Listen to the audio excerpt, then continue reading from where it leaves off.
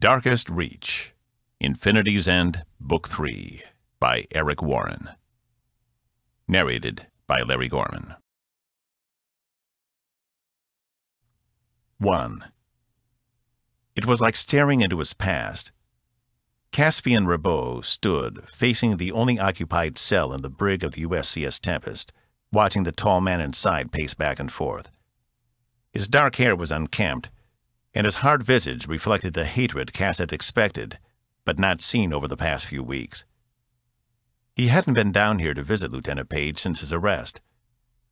Now that they were only a few hours from reaching Starbase 8 again, he'd figured he'd better take the opportunity while he still had it.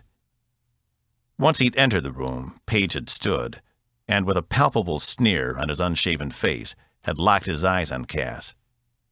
Page didn't say anything, only watched Cass from the other side of the force barrier, keeping them apart. He was still in his uniform, though it looked wrinkled and showed sweat stains on the chest and armpits. Cass was glad smells couldn't penetrate the force barrier. He'd managed to avoid this confrontation for almost 30 days, their entire trip from Sill Space back to Coalition territory. But as the moment of their arrival grew closer, he found himself drawn to the man who tried to betray him and his closest companion, Box, an autonomous mining robot who had been with Cass ever since his exile from the Sovereign Coalition of Aligned Systems. Cass had been off the ship when Page had enlisted the help of some of the other crew that hadn't been happy about Cass's arrival and used them to get rid of him and Box in the most inhumane way possible. It was a crime Cass wouldn't be able to forgive. "I suppose you've come here to gloat," Page finally said. His voice sounded raspy, as if he'd been shouting a lot. "I just wanted to—" What? What had he wanted? "You're the one who should be in here, not me." Page stopped pacing, but kept his stare on Cass. "I'm not the one who tried to illegally disassemble a life form because of his own prejudices." Page scoffed. "That thing's not alive. I don't care what anyone says. It's a collection of parts built to imitate life. Disabling it would have done nothing but save some energy." Cass had known Box for over 5 years, and to him the robot was as alive as any organic being. He had independence of thought, full autonomy, and a sense of humor. "How many times do I have to tell you we're not a threat? I didn't want to be here any more than you wanted me here. But like you, I had a job to do. If you want to hate me for trying to help, then go right ahead. It doesn't matter to me what you think." "I don't hate you," Page said with the same intensity. "You are a threat, and you don't even know it. A threat to the ship, and you don't deserve to be here. Anyone who violates their commanding officer's orders and then runs away has no place on a Coalition ship. Especially not when it's mine." "It's not yours anymore," Cass replied, unable to keep the man from goading him. "We'll see about that. Out of the two of us, I'm the one who still has his rank and his commission. Just check my record. It's virtually spotless. What do you think will happen when I go in front of the review board? That they'll just dismiss me? When you picked up that weapon and tried to kill Box, you gave up all your credibility. You disobeyed an order from your commanding officer. I guess we're not that different after all." Box had told Cass about how Evie had come to his rescue, stopping Page at the last minute from shooting Box by getting the drop on him. Page balled his hands into fists. "The commander didn't understand the situation. She's been compromised because of her relationship with you." "The commander and I don't have a relationship," Cass said, on the defense. He hated Page for goading him, but he couldn't stand the thought that Evie was giving him preferential treatment because of their brief history together. "Oh, please. I'm not blind. She never should have been the one to retrieve you from the Sargan Commonwealth. That job should have been mine. I wouldn't have been as understanding." Cass hadn't come down here to talk about Evie. He'd only wanted... what? Closure? The odds were Page was going to prison after a court-martial, just like Admiral Rutledge. Somehow, Cass was making an impact, ridding the Coalition of its less-than-ideal elements. Was it pride he felt at coming here? At having accomplished something? Wipe that smirk off your face, Page spat. We'll see who's laughing, as soon as Coalition Central hears my side of the story. Cass shook his head. You idiot. You don't even know what you're arguing against. Do you understand the kind of people you're working for? They won't hesitate to toss you in jail and throw away the key. Believe me, I know. You committed a capital offense. Page turned his back on Cass. I'd never put my own interest above those of my crew. What about the interests of innocent people, then? Cass said, heat rising in his cheeks. What if you were ordered to open fire on an innocent civilian ship, to capture it and eject its crew? Would you still be so high and mighty? Page glanced over his shoulder. A frown spread across his face. Is that what Rutledge ordered you to do? On a Syl vessel, Cass replied. It had been a classified mission, and very few people in the Coalition had known about it, including Cass himself, up until the moment when then-Captain Rutledge had ordered him to fire on and disable the smaller Syl ship so they could capture it. The mission had been to obtain the Syl technology, to bring it back to Coalition space in order to reverse engineer it, to learn the secrets of their destructive weapons so the Coalition could build its own. The entire mission went against everything the Coalition stood for. Cass had refused his captain's orders, and because of Rutledge's stubbornness, it had cost the lives of 24 of their crew before they narrowly escaped. There must have been a reason, Page said. He wouldn't have given the order without a purpose. Cass knew he shouldn't be telling Page this, but he'd had enough of the man blaming him. Rutledge was the face of those in the Coalition who wanted to get a look at the weapon systems, build some of their own. So, it was to protect the Coalition, Page said, by violating everything it stood for. Cass ground his teeth together. That's easy for you to say. You grew up on Earth, didn't you? Never having to worry about anyone invading your perfect home? You never woke up in the middle of the night to marauders tearing through your home, looking for fuel or food or worse. On my home world, I had to fight every day to stay alive. I didn't have the luxury of taking the easy way out. And yet you joined the Coalition, Cass said, an institution based on principles. We don't attack civilian vessels, and we don't build weapons of mass destruction. Page laughed. Listen to you. We. Like you belong to it anymore. No, we do what we need to survive. And if that means adapting to new threats, then so be it. Admiral Rutledge did what was necessary to survive. And as one of his officers, you should have seen that. Instead, you saw yourself fit to make a moral judgment over something you had no knowledge about. You were a bad officer. Cass screwed up his face. I didn't. Did you know all the facts? Or were you just going off intuition? Cass hadn't known what was going on at the time. He hadn't known Rutledge and others in Coalition Central were trying to prepare the Coalition for future unknown threats, and they were trying to do it in the most clandestine way possible. All he'd known was his captain wanted him to fire on and disable an innocent vessel, and Cass couldn't get on board, no matter the reason. Unfortunately, Rutledge's fears came to pass when Coalition telescopes picked up an unknown alien threat headed their way a few seasons ago. Somehow Rutledge had known, or at least known they would need to be prepared. The entire reason Cass had been at the last mission had been to convince the Syl to help the Coalition, despite the fact the Coalition had eventually succeeded in capturing one of their ships and attempted to reverse engineer its weapons. It hadn't gone well. I didn't think so, Page said. You disobeyed an order without knowing all the facts, and it resulted in the deaths of your crewmates. If that doesn't define a bad officer, then I don't know what else would. Cass wondered if Page was right. What if he had followed Rutledge's order? They would have captured the ship and begun the experiments earlier. Rutledge had revealed the entire reason Cass had been chosen to be on the crew was his extraordinary engineering experience. Rutledge had wanted Cass to head up the team that reverse-engineered and constructed the Coalition version of the SILS weapons. As it turned out, Cass hadn't been there, so when the weapon had been tested, it had resulted in the loss of all hands on his old ship. If Cass had been there, maybe he could have figured out how to make it work, or at least prevented a catastrophe. It wasn't right. The Coalition wasn't like that. At least he had believed that back then. He'd since discovered the Coalition was just as corrupt as any other massive spacefaring organization.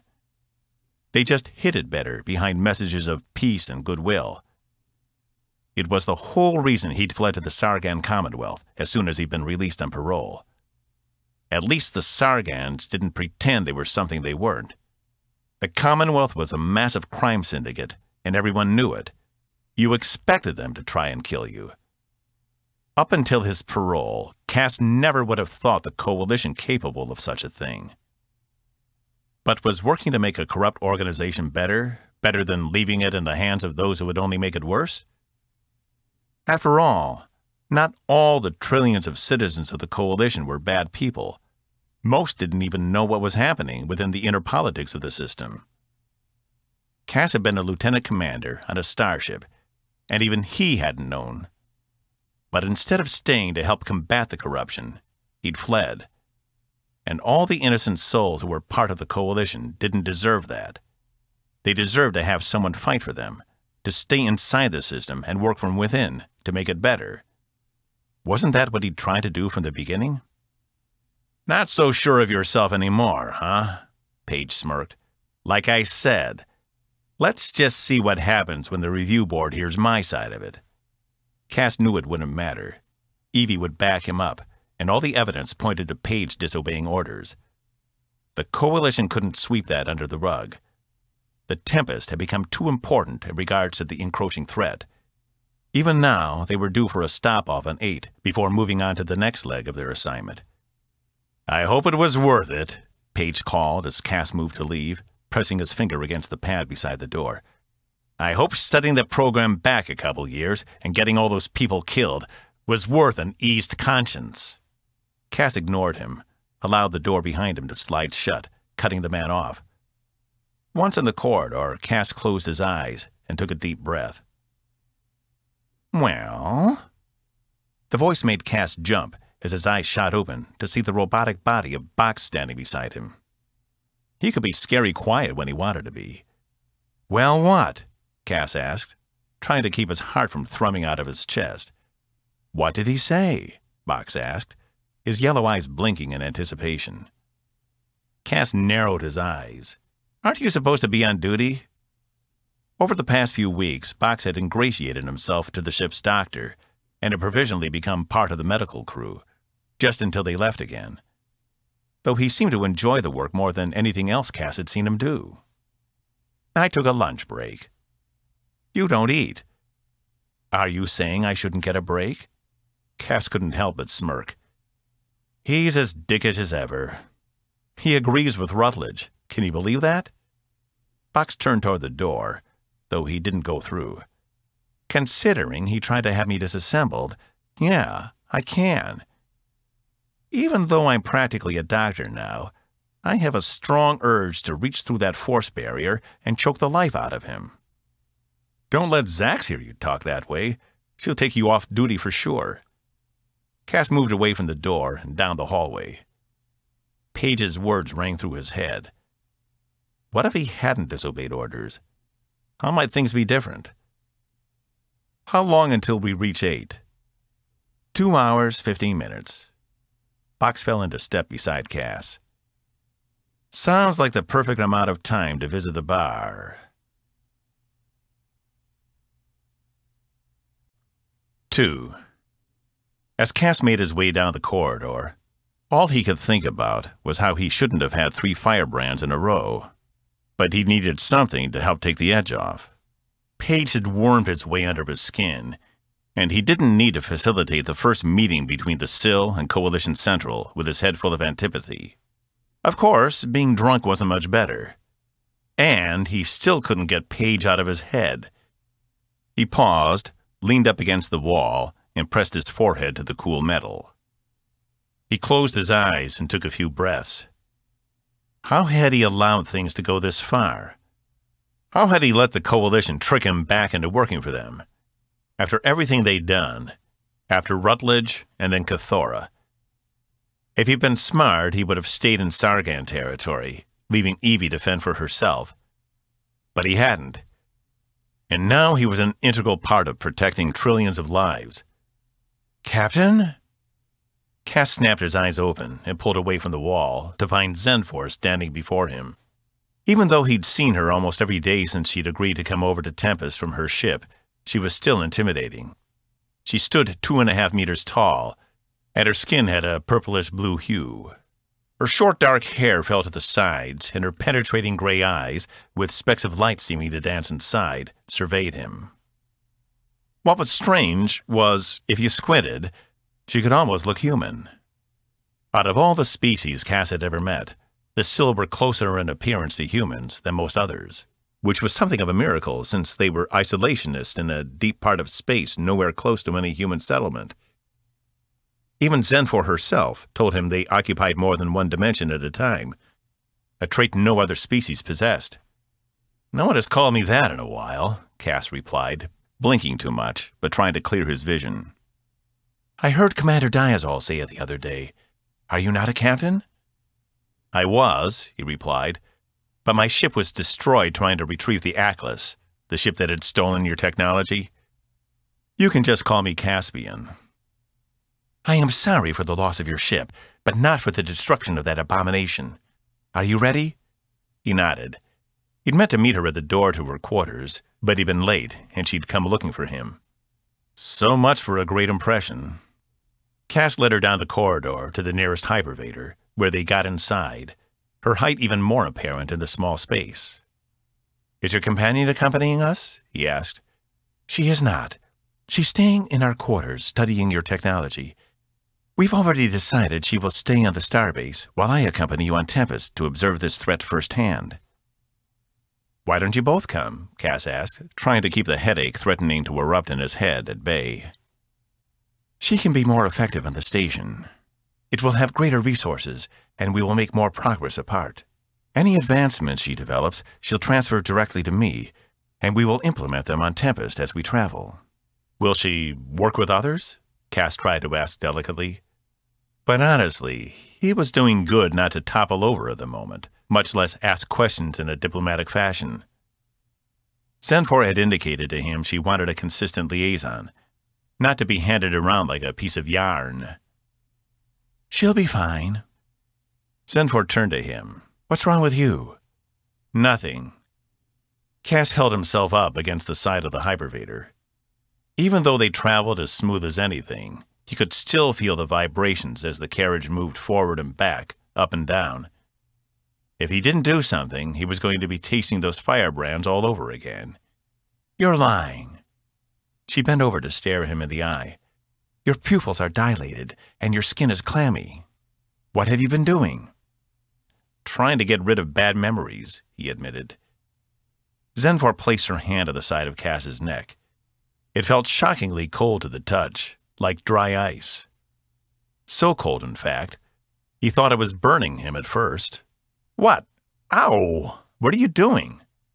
Hold still, she replied, her gray eyes focused on his. A moment later, the sick feeling dissipated.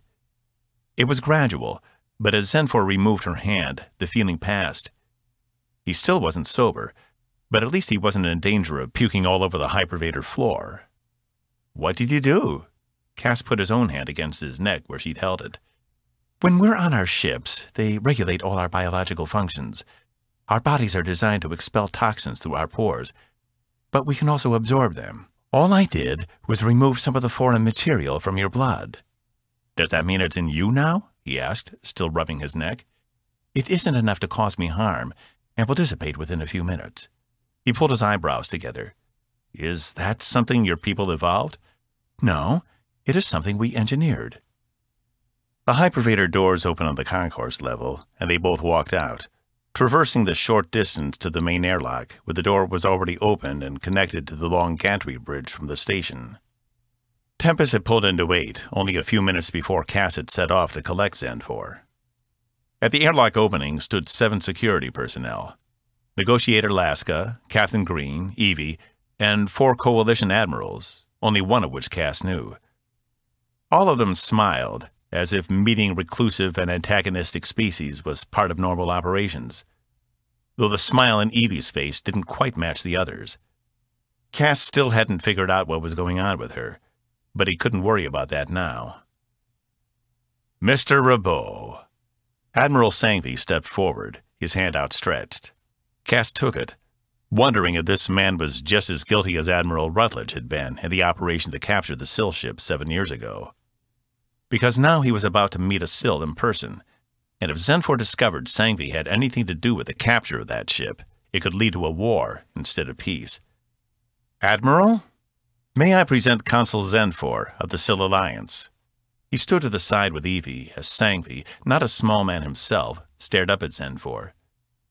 A pleasure to meet you in person, Consul. Welcome to the Sovereign Coalition of Aligned Systems, and thank you for your willingness to assist us.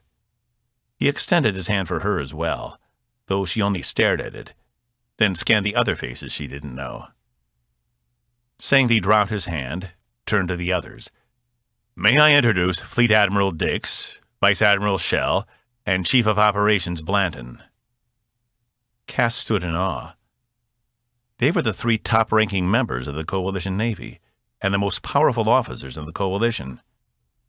They were the ones who made policy, who decided if the Coalition would help a needy planet or go to war. And Cass couldn't help but wonder if any of them knew about Rutledge's plans. Had any of them sanctioned it? Laska sidled up beside Cass, leaning in. He had to hunch down so she wouldn't have to speak loudly. Not bad for an amateur. I never thought we'd get this far, he replied, but I couldn't have done it without you. Her face didn't betray any emotion. Your flattery is transparent. You need to practice more. He chuckled. I'll keep that in mind. Good luck with the rest of your assignment. I fear the real challenge is yet to come. Wait, Cass screwed up his face. What do you know? No more than you. But making contact is one thing. Maintaining it is another. She stuck out her hand. He gave it a shake. She had a surprisingly strong grip. Stay honest, and you'll do fine. Thanks, he said. She strode off past the admirals and Zenfor, who were engaged in conversation. He was surprised she wouldn't be coming with them on the rest of the journey, but he assumed her role on the ship had been completed. She'd done her job. There were plenty of other disputes in the Coalition for her to negotiate. I want to see the man who decided still life wasn't worth the price of a weapon. Zenfor interrupted the admirals as they extolled her. Cass couldn't help but feel a surge of pride at her dismissal of them. Anyone else would have been in awe, yet the council couldn't care less. Cass snuck a glance at Evie, who didn't seem to be paying attention to the exchange.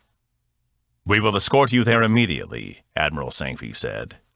He turned to Captain Green. How long will the Tempest need before you can depart again? A few days. We experienced some extreme gravitational effects out there. Our chief engineer wants to double-check everything, especially if we're going to be out for an extended period of time. Sangvi gave the captain a stern glare. Don't wait too long. It may seem like we have a lot of time, but these bastards will be here before we know it. We need to know as much about them as possible before they arrive. Why the sudden urgency? Green asked. As best Cass could tell, he wasn't about to be bullied by the Admiral. Let's discuss it later, Sangvi replied, turning back to Zenfor. If you'll allow me, I'll be happy to take you to our brig. Zenfor remained still. I thought I made it very clear I was not to be passed off like a common piece of rock. Sangvi stopped dead in his tracks. His face turned red. Please accept my apologies, Consul. Mr. Rabot will escort you at your convenience. Will you allow us a moment? Zenfor nodded, then walked over to the windows, gazing out at the ships under construction inside the starbase. The Admiral said something to the other ranking officers, who stood off to the side with their security teams, then made his way over to Cass, who did his best to hold his breath. If the Admiral smelled the alcohol on him, There was no way it would be good. "I understand the trip back was uneventful," Sangbee said. "No problems. Commander Diazol and I gave her all the non-classified information on the Coalition, which she's been studying. We figured when she returns to her people, it might help, but we weren't sure how much to share with her." "Everything," Sangbee whispered. "This is a top priority, and we can't afford to be paranoid. If they're going to help us, then she needs to have as much access as anyone else on the ship. I don't care what it takes." He glanced back at the Sill, who hadn't moved from her spot. The only thing animated about her was her eyes, flicking back and forth. "She's remarkably humanesque." "I noticed," Cass said. "Have you given any more thought to my offer? You've really outdone yourself on this mission. I've spoken to the other admirals. There was no resistance to giving you back your full commission. In fact, most of us agree it would be preferable. You know certain details you haven't divulged. We appreciate that, and we want to show our appreciation." Cass gritted his teeth. This was the reason he'd left in the first place. The duplicity, the lies. But Page's words came back to him. How could he affect any change if he wasn't inside the system, working to make it better? Sangbee placed his hand on Cass's shoulder. "Think about it. Standing offer." He rejoined the other admirals, all of whom were sneaking looks at Zenfor. She didn't seem bothered. Evie sidled up beside him. "Are you okay? You look pale." "The Admiral is still offering to give me my commission back," he replied. "The man is persistent, I'll give him that." She crossed her arms and joined him in watching the admirals converse with Captain Green and Laska. "I'm considering it." He wasn't looking at her face, but could feel her eyes on him. "What changed?" "I don't know. Maybe I'm tired of being on the outside. Maybe I can do more when I'm back in." Though he alluded to it being contingent on my continued silence on certain matters. "Rutledge?" "Among other things." She made a long exhale. "It's your decision. Just don't make it for the wrong reason." He turned to her. "I thought you'd be elated." "I am," she said too quickly. It's just a lot going on." He narrowed his eyes. Even through the fog of inebriation, he could tell something was off about her. "Are you okay?" "Fine. Bit of free advice, though. Next time you're coming to meet the heads of the Coalition Navy, I suggest you do it sober." He winced, unable to look her in the eye. Instead, he turned away, staring at a stray spot on the carpeted floor. "I'll see you later. Have fun down to the brig." She disappeared in the corridors of the ship. Cass took a deep breath, attempting to will the intoxication away. Of course it never worked, but what was the harm in trying? He made his way over to Zenfor, who still hadn't moved from her spot. "Ready?" "I've been ready." Unsure what to say, Cass made his way across the bridge, with her beside him, steeling himself for the inevitable confrontation.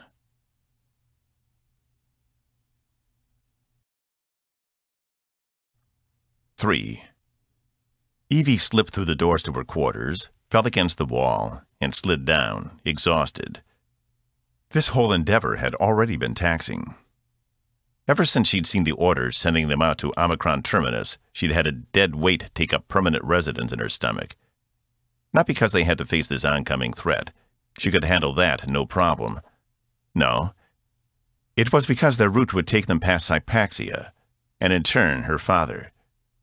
She pushed herself up and pulled her brown ponytail back over her shoulder, removing the clips that kept it in place. She needed a shower, but first she needed to make a call she'd been putting off for 3 weeks. As she sat down at her work desk, her eyes found her family's sword hanging on the far wall in her quarters. For the longest time, it had been nothing but a decorative item. That was, until she'd taken it on infiltration missions as an intimidation tactic. And it had worked great. Right up until she'd had to kill with it. She jerked her attention away, activating her personal communication device. Her heart hammered in her chest, and she didn't even want to guess what her blood pressure was at the moment. Maybe she should take a page out of Cass's playbook and take a few drinks before making this call, though it would probably only increase her anxiety and her paranoia. For some reason, alcohol did that to her. She just needed to calm down and focus, and try not to lose it. Evie tapped the comm coordinates in and waited for the call to connect. Hello? The screen showed nothing other than an empty room, sparse and composed mostly of beige colors. A couch with upturned pillows sat in the background, beyond which was a window with the shades drawn. Canvases of art leaned against every surface. Her heart panged hearing the voice of her father on the other end. How long had it been since she'd last spoken to him? A year? Right after she'd been transferred to the Tempest. Dad, it's me. Amanda? No, Dad, it's Evelyn. Your daughter. I know my own daughter's name, the man shouted. Evelyn, is that you? Hi, Dad. His face moved into view, and she had to brace herself against the table. He'd deteriorated more than she would have thought possible in a year. What remained of his hair had gone a shock white, and his pupils were milky, despite the fact that doctor reports hadn't indicated any vision problems. But worst of all was his paper-thin skin, like that of a mummy. Guilt pulled at her heart. She should have been making these calls more often. She should have taken some time off to visit. But she'd put it off, focused on work. Anything so she wouldn't have to think about him. How's your work on the Saragossa? His eyes tried to meet her, but faltered, finding some unknown point off-screen. I left that post over a year ago. I'm on the Tempest now, remember? Of course, he said, his voice stronger and more serious, more like the father she remembered. How was your work on the Tempest? Good. We've been given a very important mission, which is part of the reason why I'm calling. Oh? He'd stilled, his gaze finally finding her. Evie tried not to let her face betray her emotions. Even if he wasn't all there, he might see something that could set him off. Last time it had been nothing but a simple blink of her eyes. He'd sworn up and down she had winked at him, like she was giving him a secret code. They'd had to call in the emergency doctors. I'm passing Hypaxia in a little over a season. I thought I would come see you, say hi. She'd worked it out. Hypaxia was on a tangential path from their primary course. She could take a shuttle, stay a day, then rendezvous with Tempest on the other side of the system. She'd have to get clearance from Green, but she doubted he would mind slowing the ship to normal speed for just a day. It wouldn't take that much time off their journey, and it was likely the last time she'd ever see the once great Osborne Diazol alive again. Come to say hi. He scratched his chin, his gaze drifting off to the side of the room again. After all this time, now you decide to visit? Damn. He was more lucid than normal. She should have known better than to expect he wouldn't notice. Dad, I'm sorry. I've been busy, but I'm coming now. Don't bother. I don't want you here. I don't want anyone here. He shoved what few items were on his desk off to the floor, where they shattered. You didn't care enough to stay. You left me. They all leave me in the end. Tears prickled Evie's eyes, but she bore down. This was what she deserved, for neglecting him. Somewhere off-screen, a door swished open. Mr. Diazol, what are you doing? It was Matcha, one of his caretakers. She moved into the screen and pulled him back, restraining him. I have a code 9. Repeat, code 9, she said. It took her a moment to realize the comlink was still open. She glanced at the screen, and her eyes met Evie's. Oh, heavens! Commander, I'm so sorry. He's just having a bad day. Evie's father pulled and strained at her, trying to scratch her with his nails. She deftly avoided his blows. It's okay, Evie said, her voice cracking. I called to tell him I'm coming to visit. I should have warned you what would upset him. My ship will be passing close by in a season. 2 more caretakers rushed into view of the screen and helped restrain Osborne, who screamed at all of them. One placed a small device to his neck, and he stopped flailing, his body going slack. Matcha released him and moved to fill up most of the screen so Evie wouldn't have to watch.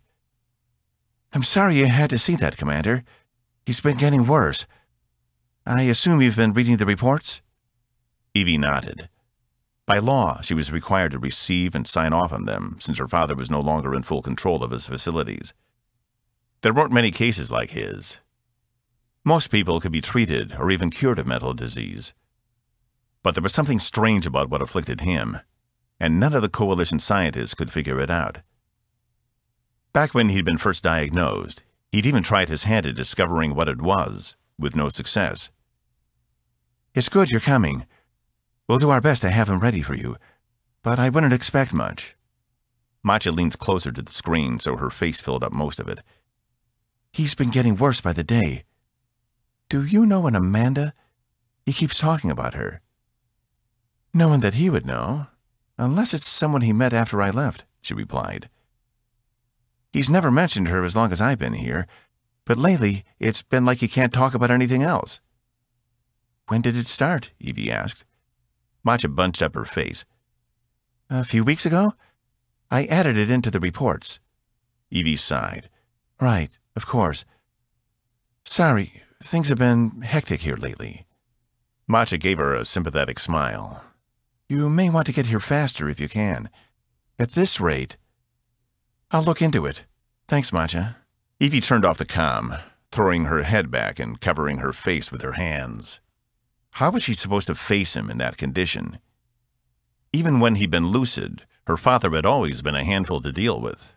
The word eccentric couldn't begin to contain Osborne diazole. After she'd grown up and fled that house into the academy, she'd learned he hadn't always been so off-kilter.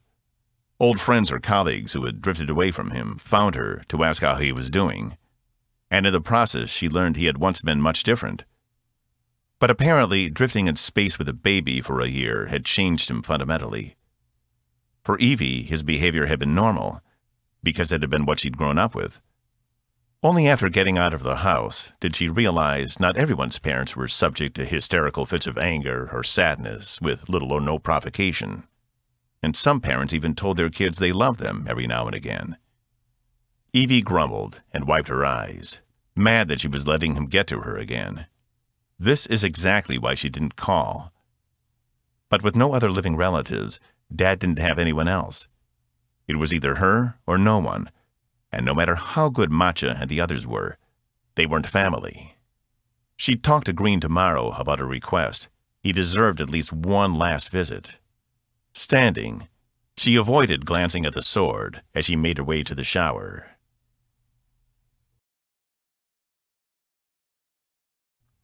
"4. You might find this strange." Cass walked beside Zenfor as they made their way to Starbase 8's high-security brig. Behind them, 2 security officers from the station kept their distance, but stayed close enough that Cass couldn't help but notice them. "Why is that?" Zenfor asked. "Because I've seen your way of restraining people and judging them. We do things differently." "How so?" "We don't immobilize our prisoners." Cass tried not to think back to how he'd been held, completely unable to move, against that wall for longer than he could keep track of. It had been nothing short of a test of pure endurance and will not to lose his mind. "Immobilization is the most efficient way to ensure the prisoner will not escape," she replied. "It's also inhumane." "Interesting choice of words." She glanced down at him. "In your language, it means cruel. But it also could translate to mean non-human, which is a very fitting description." Semantics aside, keeping prisoners long-term completely immobile is impractical. Her voice hardened. "Which is why we do not keep prisoners. They are captured, evaluated, judged, and disposed of." "And what about the innocent?" She narrowed her eyes. "Those occasions are rare." "Like me." "You are not innocent. But you have also proven yourself helpful and trustworthy. Your case is unique." These people weren't much for nuance. Things were very binary for them. You'd have to keep that in mind. "Here," he said as they approached the main doors to the brig. A security officer stood to the side, stationed by a small desk. She glanced up when they approached. her eyes going wide upon seeing Zenfor. Rabot and Guest to see him. We have clearance. Cass held out his hand for her to scan. The security officer tore her gaze from Zenfor and scanned him, not even giving him a second glance. Approved. Cass turned to the security officers following them. Would you mind waiting out here? Sir, we've been ordered. This involves classified coalition information, Cass replied. And unless you have clearance, you don't need to be in there. They exchanged glances before the lead officer nodded. You don't mind if I call in to check? It wasn't a question, and the man's tone made it clear he didn't believe one word coming out of Cass's mouth. He tapped his internal comm and spoke into his hand in a hushed voice. After a moment, his eyes met Cass's as he muttered, yes, sir. He turned back to Cass and Zenfor. We'll be right outside the door. The doors to the brig opened, revealing a wide space with 6 different walls. Each wall was taken up by a force barrier, and while the other 5 were empty, the one closest to the door, and also the largest, had a single occupant, the former Admiral Daniel Rutledge. What is this? Zenfor growled and stomped into the room. Rutledge was seated in a large chair, reading a book. Cass held up his hands as the security officers made a move to follow them in. She'll be fine. There's nothing she can do in here. They stepped back, and the doors of the brig closed, leaving Cass and Zenfor alone with Rutledge, who had glanced up with curiosity. Zenfor stood centimeters from the force barrier itself, staring at the man. Such lavish accommodations. Is he a prisoner or a diplomatic envoy? He's in there for the rest of his life, Cass said. He has a right to have space to live. The brig unit itself was quite large, composed of many rooms, all of them sharing a common wall with the force barrier. When you said serving life in prison was worse than death, I assumed you meant you kept him under constant torture. However, it seems as if he's made comfortable, Zenfor said. That's not how the Coalition does things. No, he's not under constant pain, but he can never leave. That knowledge in itself is debilitating for many of our species. Your people are willing to waste resources in order to maintain a grudge? He shrugged. That's one way of putting it. Caspian, Rutledge said, laying his book on the table beside the plush chair. Welcome back. And you've brought a friend. Consul, this is Admiral Rutledge. Zenfor sneered. This pitiful specimen is the mastermind behind the capture of one of our vessels? I don't believe it. He's so small and weak. When you first told me of him, I assumed he could be nothing other than a god among your people. But this is just disappointing. Cass had to struggle to hide his shock and amusement. He'd never heard anyone refer to Rutledge that way, and he could already see it had angered him. He'd stood from his chair, pulling himself up to his full height, which was still nowhere close to Zenfor's 2.5 meters. But soon his anger was replaced with curiosity as his facial features softened. Cass noted he decided to keep his full beard and mustache, even while incarcerated. I don't recognize your species, he said, approaching them. You have me at a disadvantage. That would be the outcome no matter the situation, Zenfor said, staring down at him. This is Consul Zenfor of the Sil Alliance, Cass said, keeping his eyes trained on Rutledge. His old commanding officer gave a slow, disbelieving shake of his head before his shield went back up and his face fell into a neutral gaze. After all his machinations and subterfuge, Cass had managed to beat the man at his own game. And that in itself felt more satisfying than just about anything else he could imagine. I'm humbled. He stopped short of his side of the barrier. You should be. The only way you could have captured one of our ships was by pure luck. You don't have superior skill or intelligence. Rutledge worked his jaw, trying not to get upset.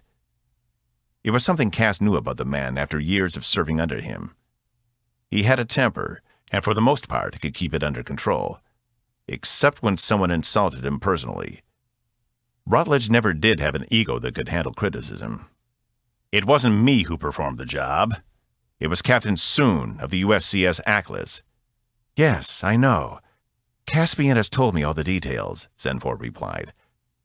Loss of all hands on board. That must have been quite the blow to your program. Nothing we couldn't recover from. Rutledge glared up at her.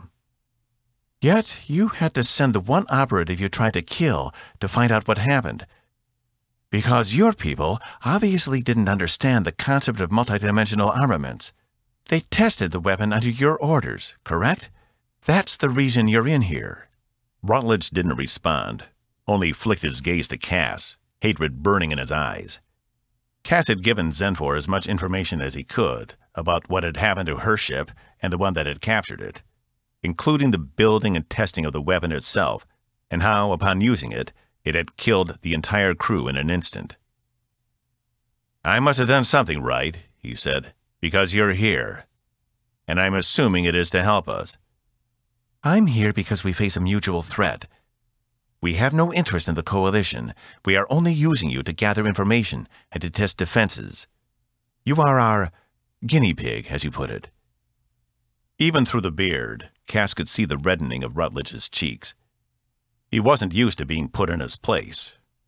When Cass had known the Admiral, he'd always had the upper hand. Even behind this field, he seemed to exert a certain authority or control.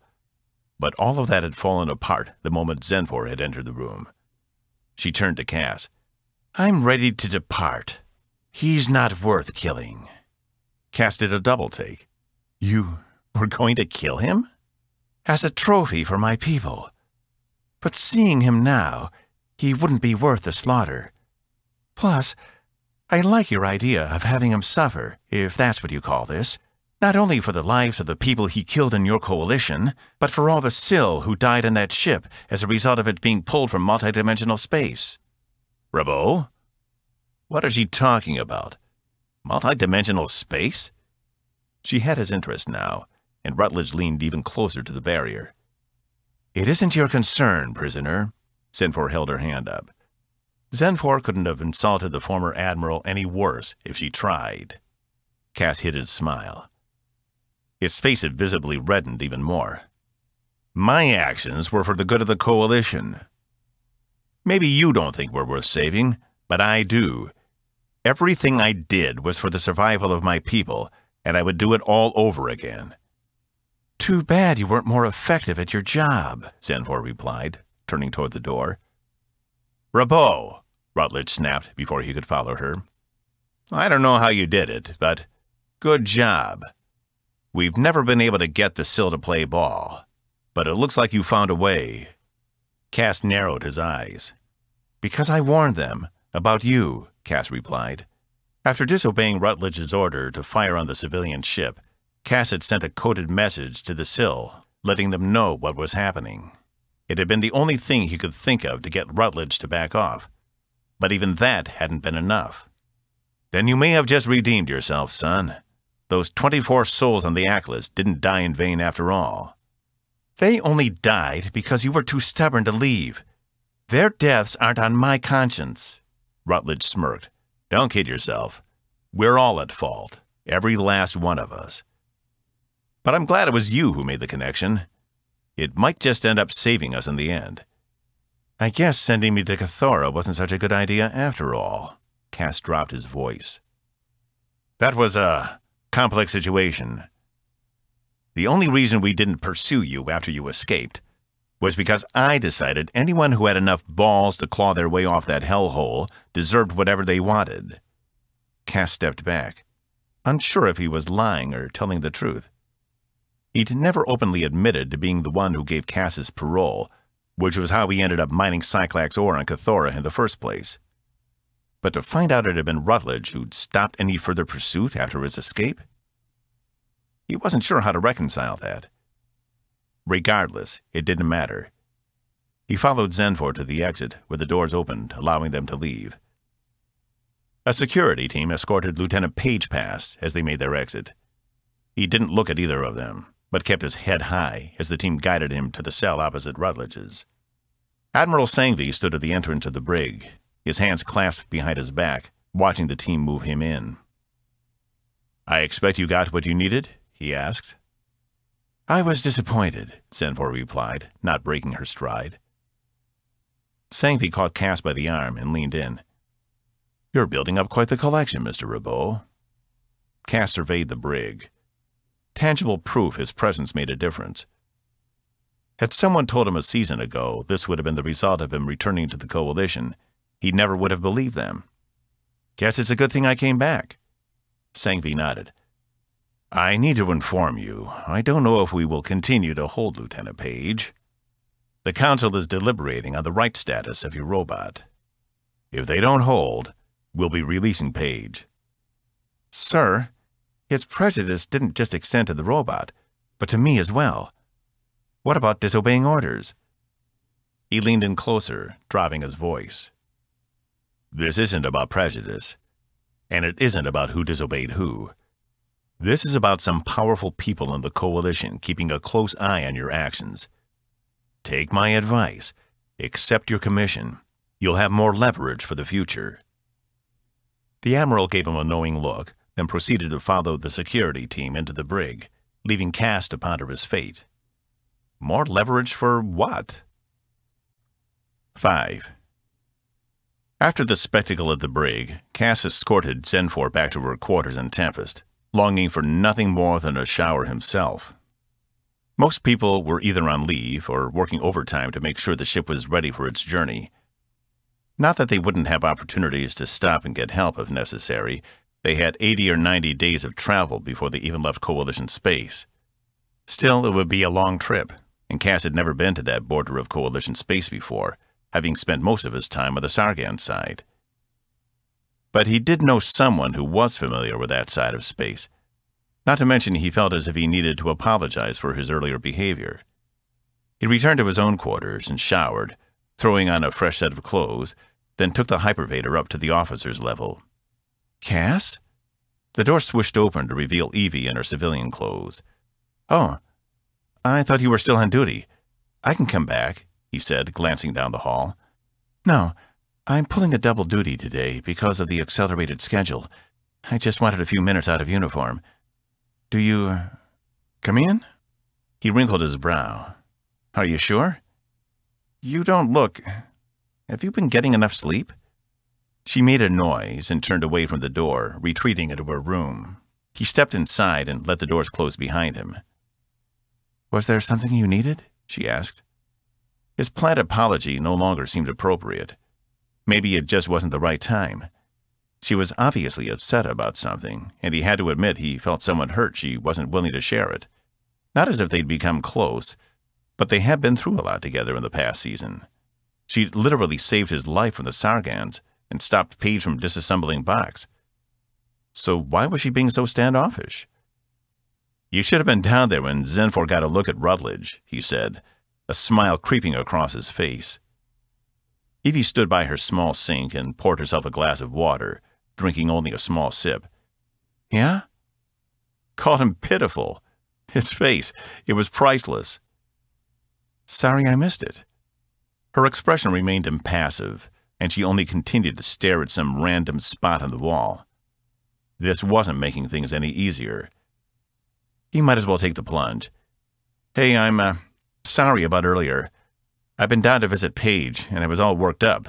So, Box and I went to the bar, I know. She took another sip of the water. It's what you do when things get tough. That stung. Cass tried to keep his cool, but she was being so damn cagey, it was like she was itching to start a fight. At least I don't withdraw from everyone around me. Her eyes snapped to him. Right. Because getting intoxicated is much healthier. She clamped her mouth shut and looked away, setting the glass down. Sorry. This is just... it's a trying time. Maybe he needed to cut her a break. If she would just tell him what was going on, it would all make sense. What if she didn't think she could trust him? He'd managed to hold on to more Coalition secrets than he'd been comfortable with for years. If that didn't make him the prime candidate to vent to, he didn't know what did. I've been told I'm a good listener. I have to be, after living with Box for 5 years. That brought a small smile to her lips. Thank you, but not right now. Look, I'm getting ready to change. I need to go back on duty, clear my head. Yeah, I need to get back too. Zenfor has this ceremony thing she needs to do in a couple of hours before we depart. Are you going? Maybe. Why did this feel like a breakup? He hadn't had many lasting relationships in his 34 years. But the ones that had been the most meaningful often included something like this: the other person pulling away for a reason he couldn't understand. He thought about confronting her with it, then decided it was better off left alone. After all, what were they to each other, really? Colleagues? Acquaintances? She didn't owe him anything, and vice versa. Cass turned and exited back through her doors. Once out in the hall, he recalled he'd meant to mention the commission thing again. After what Sangvi told him about other people watching him, he'd been reevaluating everything. He'd already been somewhat on the fence, but the pressure was growing. Could all of this be nothing more than an attempt by the higher-ups at the Coalition to keep better tabs on him? With his rank reinstated, he'd be accountable. But he'd also have more authority. Could he really put everything they tried to do to him in the past? After all, wasn't the person primarily responsible for his misery behind a force shield at this very moment? Still no better off, Cass headed down the corridor toward the mess hall. Evie let out a long breath. The last thing she needed was Cass butting in right where he wasn't needed. It was nice of him to want to help, but no one could help her with this. Her family's problems were her own, and the less everyone else knew, the better. In a way, it was fortunate not many people had heard of her or her father by the time she got to the academy. Not like on Sisk, where it seemed everyone and their brother knew her last name. The lack of a mother figure in her life hadn't helped things either. It wouldn't have been so bad if her father had some pictures of her, or at least some memories, but there was nothing. Her father refused to talk about Evie's mother, and wouldn't even confirm she'd been a crew member aboard the Austin. After the ship's accident, he'd been reassigned to Sisk, and that's where Evie had grown up. The unique thing about Sisk was it was one of the only Coalition planets with more than one intelligent dominant species on the planet. In fact, there were 12, some similar, others completely foreign to each other. But it was like the planet's evolutionary cycle was on overdrive. How all 12 species managed to develop and evolve without murdering the hell out of each other, she couldn't figure out. But it had made for an interesting environment growing up. Evie deposited the rest of her water back in the sink and the glass in the matter recycler, making her way over to her closet. She pulled out one of her 5 identical uniforms and slipped it on, then took the time to gather her hair back into its ponytail, which she braided and tied together so it lay across her left shoulder. She watched the green-tinted eyes staring back at her in the mirror. They seemed a little darker today, less vibrant than usual. She'd assumed her mother's eyes were the same color, since her father's were a deep brown. But of course it was impossible to find out. She had hoped once she'd become an officer, she would have access to more files on the Austin and the accident that claimed all but 12 lives of the crew. Yet there was nothing but the single file with very little information. Evie tore away from the sink, pulling her boots on and making sure she hadn't left anything she might need behind. Walking out of her room with purpose, she tried not to think about the conversation with Dad earlier.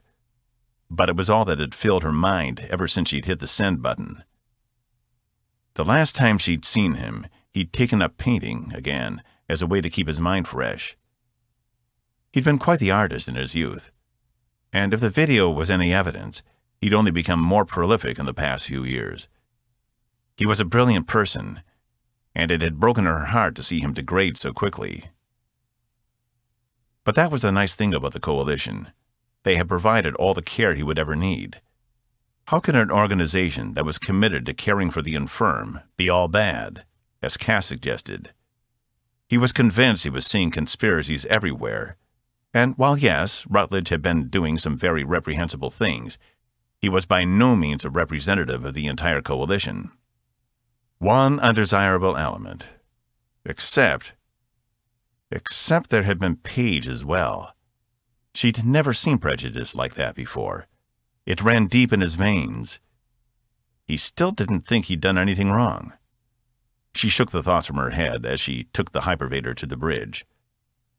A few repair crews were checking some of the stations, but it was nothing like the repairs required after the battle with the Sargans. At least the Sill had left most of their ship intact. Lieutenant Uma, Page's replacement, stood at the tactical station, running what looked like battle simulations. "Brushing up?" Evie asked. The lieutenant grinned, her sharp features in contrast to her amicable demeanor. "Just familiarizing myself with the controls. I don't want to be caught unaware out there. You did well against the Sill." "Thanks, but it's better if I have all these controls down solid. My reaction time needs to be less than a second when you or the captain give an order. I don't need to be over here hunting for a button." Evie placed her hand on the young woman's slender shoulder. "I'm sure you'll be fine. Is the captain in?" Uma glanced at the command room. "In there. He came back about an hour ago and hasn't left." "Thanks," Evie replied, making her way over to the command room. "Come in," Green said through the doors as Evie stopped in front of them. They opened to reveal Green at his desk, reading a report on a datapad. "Commander?" "Sir, I need a minute of your time." He leaned back in his chair and set the pad down, indicating she should sit. She took the nearest seat. "I have a request." "Name it." "I need to take a day off Tempest. When we reach Hypaxia, my father's there, and he's not well. I could take a shuttle, then rendezvous with Tempest on the other side of the system the following day." "I see," Green replied. "You know the shuttles can't match Tempest speed. We'd have to drop to a normal undercurrent velocity." "Yes, sir. I realize it's an inconvenience, but I may not get another chance to see him. His condition is deteriorating." Green stared at her a moment, his dark eyes watching hers. "I think we can spare a day. Don't you, Commander?" She broke into a smile. "Thank you, sir." "I'd say you've earned it. One day won't make a difference as far as Andromeda is concerned." Andromeda. She'd only heard the alien threat referred to in such a manner one other time, when they were all in Admiral Sangvi's office. It sounded ominous. She turned to leave. "Commander?" Green called. "Sir? Will you be attending the ceremony?" She arched an eyebrow. "Ceremony?" "For the Sill. Rabot says they have an elaborate departure scheduled, since the Council's companion will be staying on 8. "I'll try to make it." She really didn't feel like watching a goodbye ceremony at the moment. Maybe they would need her on the bridge while it was happening. "See that you do."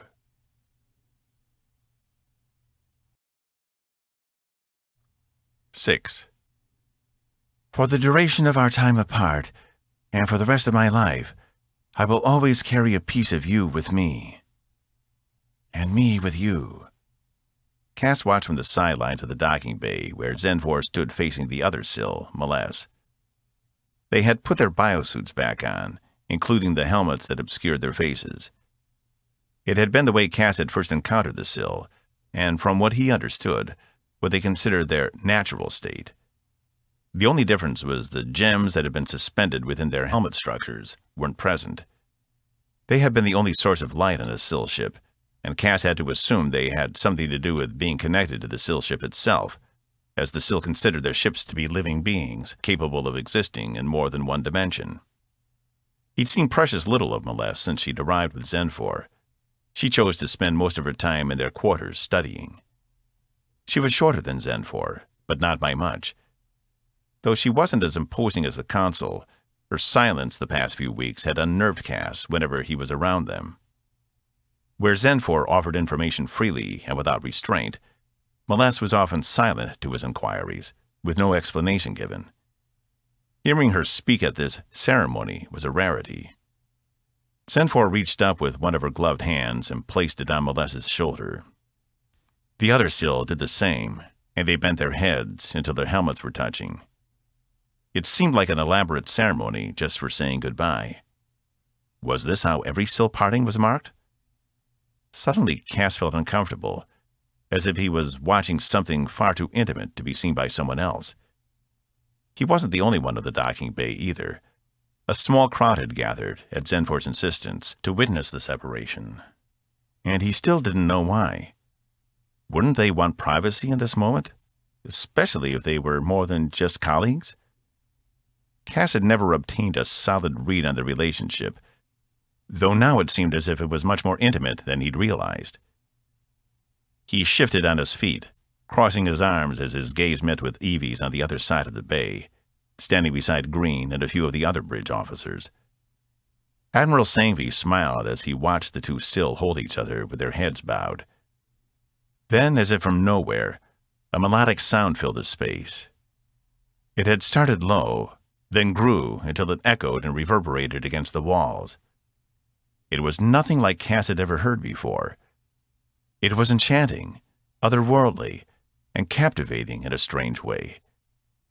It was the type of music that immediately struck him at its core, and he knew in that instant he would never forget it. Something shifted in the air, and he found himself blinking away tears welling up in his eyes. What was wrong with him? He never cried, especially not to music. But there was something about the sounds. There were no words as far as he could tell, just a harmonic melody that reached down to the depth of his soul. Before he could fully comprehend it, the music had stopped, and Zenfor and Meless had released each other. They reached back and unclasped their helmets, pulling them off. The eyes of both still glistened as they turned from each other. Meless approached Admiral Sangvi, saying something to him in a whisper, and he nodded, leading her to the other end of the docking bay and down through the bridge connecting the ship to the station. Zenfor remained where she was, stoic as she faced the far wall. "I missed half my break for this," said an ensign, a young man probably no older than 22. He had a mop of messy brown hair, but which matched his amber skin perfectly. He'd probably been one of those kids who thought he could get through life on looks alone. Cass had seen him once before in passing, but had never spoken to him before. "Hey," Cass whispered, "you witnessed something no other human has ever seen before. Be a little more respectful." The ensign pursed his lips and gave Cass a side-eye. "Whatever. Big deal." So she sung to her. Zenfor turned her gaze to the ensign, and he went rigid. She walked over to him, not even glancing at Cass. "You disrespect my culture."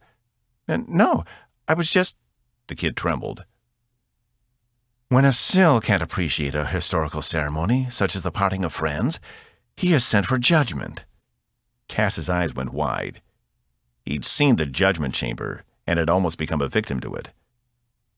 He was also aware that as the captain of her own ship, Zenfor could technically consider herself a judge. If he didn't do something quick, she might end up coating the docking bay with the ensign's blood. "Consul?" Cass stepped in front of the ensign. "Please excuse some of our more inexperienced citizens. In our society, a person does not fully mature until they are 25 years old, and thus tend not to appreciate the magnitude of certain aspects of life. We allow them to serve so young, as we want the experience to be formative for them." He glanced back at the ensign. Sweat had formed on his brow, and he was almost cowering behind Cass. "I see," Zenfor replied, studying the man behind Cass. "I will not have my culture mocked by an inferior species. There must be retribution." Cass flicked his eyes to Evie, who, along with Green, had tensed, but remained where they were, their eyes glued on the confrontation. "There will be. He will be reassigned to menial labor for punishment. But he can't learn and grow if he's injured or killed." "Killed?" Cass heard the kid say. It sounded like it was coming from a child. All the prior bravado had evaporated. Zenfor remained steadfast, a few beats too long for Cass's comfort, before turning and exiting the docking bay. Cass heaved a sigh of relief, spinning on the ensign. He grabbed him by the collar. "Are you stupid? Don't you understand how delicate all this is?" I'm sorry, sir," the ensign said, true fear in his eyes. "What's your name?" "Magnus, sir. Jackson Magnus." The words came out in heaves, as if he was going to hyperventilate right there in the docking bay. "Magnus?" Both Cass and the ensign turned to see Evie striding toward them. Cass let go of his collar. "Report to your duty station." He nodded and took off in the other direction, giving Cass one last look as he left. Evie turned to him. "He has to pay a punishment. I don't know how bad this is yet," Cass said. "You should go after her, smooth things over," Evie said. "I'll take care of Magnus." Cass nodded and jogged to catch up with the Sill, who was practically stomping down the hall. Fortunately, no other crew members were in her way. "Is this cooperation? Is this respect?" she demanded. "I'm not going to apologize for him. He made a mistake, and now he's going to pay for it. Not everyone in the Coalition is like that." "No. You only go behind each other's backs to enact secret agendas. In my culture, the connection we have with each other is sacred above all else. Our shipmates are our family. No connection is too trivial or inconsequential, and we do not betray each other. If we do, the result is death." Cass shook his head, still working to keep up with her long strides. "I wish we were that evolved, but we're still learning. Your people might be an example." She spun on him. "How can you stand it? Being among all these people and yet still being an outcast. I've seen the way many of them look at you. Does it not wear on you every single day, the way they keep you at arm's length?" He winced. She wasn't wrong. Being back in the Coalition hadn't exactly been easy, but it had been necessary, even if he hadn't wanted to admit it at the time. It's a challenge. Zenford leaned back, regarding him. "Such a conundrum. Records exist of my people being like yours once, at each other's throats constantly. But we made it through. You will too, I suppose." "Then you'll still help us? Despite what just happened?" "I gave you my word, and I follow through. If nothing else, your Coalition is a reminder of mistakes we made in the past we don't wish to repeat." She turned and resumed her course. Cass watched her go. Even a Sill could see how detached he was from everyone else here. Maybe he should take Sangui's advice. Everything seemed to be pointing him in that direction. What would be the harm? Cass might not have been right for the old Coalition, but this new, better Coalition, without all the corruption, might just be what he needed. But he needed to talk to one more person before he made a final decision. He headed for sickbay. 7. The doors to sickbay slid open, revealing a pristine medical ward. All of the beds were made, and all of the equipment was in its place. Everything looked brand new, as if the place had just been constructed. Cass glanced over to see Dr. Zax working away in her office. As the only Yax-Inax on board, she'd be hard not to recognize, what with her 2 sets of parallel arms and 6 eyes. She had been the one to accept Box as a semi-permanent sickbay assistant, which Cass realized he'd never properly thanked her for, as it had given Box something to do all day, other than sulk and watch net dramas. She glanced up when she saw him enter. "Caspian, what can I do for you?" Zax stood and maneuvered around her desk, a smile on her thin lips. "I came to see Box before we took off. We'll be launching in half an hour or so." "He's not here, I'm afraid. Most of the staff is down in Cargo 4, double-checking we have everything we'll need for the journey. Last I was aware, he was down there with them." Cass gave her a curt smile. "I'll head down there, then. Everything's still working out?" "Couldn't be better." She raised 2 of her arms in a welcoming gesture. "Box's bedside manner still needs work, but he's an excellent nurse. His precision is unmatched. What was his original designation?" "He was originally built as a military robot, but then repurposed into a miner after the military realized they built too many. Him and 4,000 other units." "It's a shame," Zax replied. "If they're all as precise as he is, they would have made excellent healers. I guess he got lucky. I assume you haven't heard anything about the status of his rights? Cass shook his head. The Admiral promised to tell me as soon as he found out. I'll let you know as soon as I do. I doubt it will make a difference here. Zax waved one of her lower hands in dismissal. I'd just like to see them try to come in here and take him from us. I really hope it doesn't come to that, Cass replied. He hadn't even considered what would happen if Box was deemed not to have any rights. How would the Coalition react? Obviously, Page would be released, or at least half his sentence reduced. Would they really try to forcibly remove Box from the ship? Especially in the middle of this crisis? Have a good day, Caspian. You're always welcome here if you need anything, Zax finally said, after the silence between them had become uncomfortable. Thanks, yeah. I appreciate that. The doctor nodded and returned to her office, and Cass made a motion to open the conversation back up to thank her for everything she'd done, but the moment was gone. Instead, he returned to the corridor and made his way to Cargo 4. 197 units of caloricum. 2 more than the manifest shows, Box said, his head in one of the portable containers off to the side of Cargo 4. Cass strolled up behind him as he read off the serial numbers on each of the units for Nurse Menkel, who stood off to the side. Hey, Box. Box raised his head, staring at Cass with his yellow eyes. You aren't medical personnel. No shit. He raised himself to full height. Non-medical personnel will need to be removed via suspension of nutsack. Hey, Wait, what? I have instituted a new rule. Medical personnel are not to be interrupted under penalty of nutsack suspension. It's very easy. I grab your nuts, then haul you out of here by them. Cass took a step back. Box, he warned, do not. Box turned to Nurse Menkel. Did I not institute that policy upon arrival? Sweat had formed on Menkel's brow as he watched the exchange. I thought you were joking? Do it, and I'll make sure your consciousness is inside a repair drone by the end of the day, Cass warned. Box's eyes blinked twice, indicating he was considering it. He leaned closer to Cass. It'd be okay. I can reattach it easily. It's a simple surgery. Box. He lifted his index finger out to Cass, wiggling it. Dangle, dangle.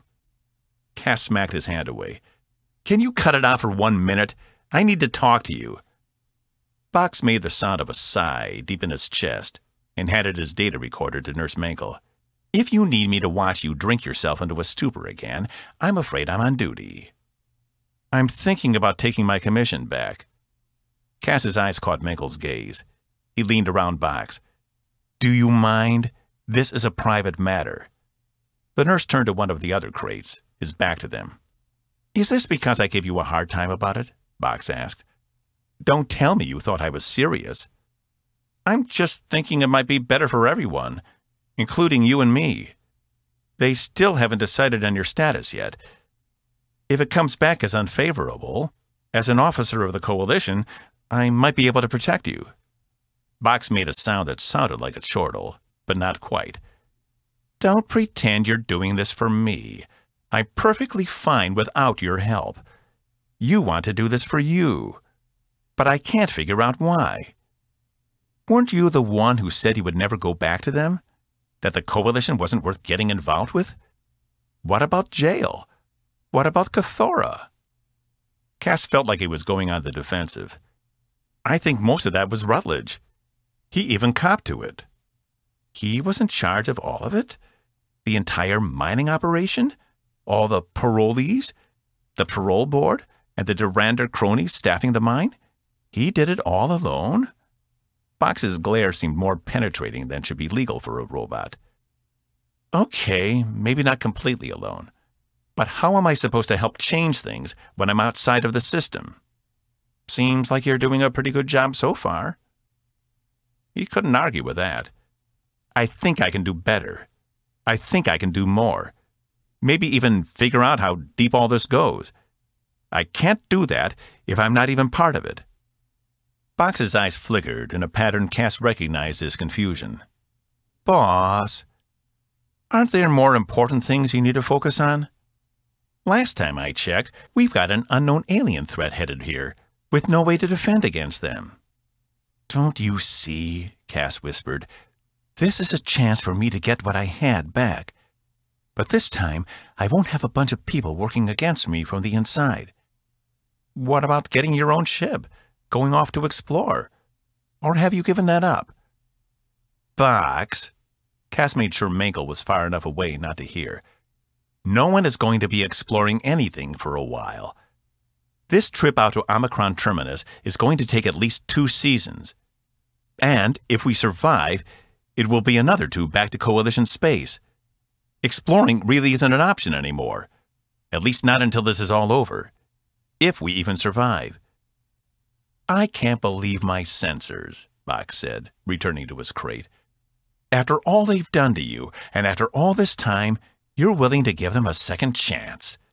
I don't understand humans sometimes. Something tugged at Cass's mind, but he pushed it away. It didn't matter what Box said. This was the right call, at least for right now. Thanks for your help, he said, turning his back to Box. Any time, Box called after him. Seems like the castration wasn't necessary after all. Cass gritted his teeth, but didn't take the bait. He did have the urge to stop by the bar, but instead made his way back to his quarters. The captain had asked him to be on the bridge when they departed, but he was exhausted, and the day was barely half over. He needed a quick nap before returning back to duty. It wasn't like he had an official title or position, though being the liaison between Zenfor and the rest of the crew was taxing. Maybe Box was right. Maybe he wasn't cut out for this line of work anymore. He'd spent so much time at the Sargon Commonwealth, he'd grown used to doing things a lot differently. But he'd been able to adapt to that lifestyle, so why couldn't he adapt back? Cass reached his quarters and shrugged off his jacket, tossing it on the already messy bed. He passed the mirror and stopped, trying to imagine what he would look like in a Coalition uniform again. He'd filled out some around the middle and stood with a slight hunch. He straightened himself and sucked in his gut, imagining how the gray uniform would fit close and tight. They were always tight. It wouldn't take long to print one, but it would mean he could no longer keep the jacket. Shaking his head, Cass moved down from the mirror and pulled his boots off, falling on his bed. But as soon as he closed his eyes, all thoughts of sleep left his mind. Instead, it was filled with indecision. Not to mention trying to figure out how he was going to integrate Zenfor into this crew if he couldn't even integrate himself. He tossed and turned for at least 15 minutes before becoming frustrated and giving up. Cass retreated to his washroom and cleaned himself up, putting on a fresh set of clothes. Maybe Zax could give him something for sleep later. Tapping the personal comm they'd issued him, he still didn't have a Coalition issue one again, for obvious reasons. He sent a call to Zenfor.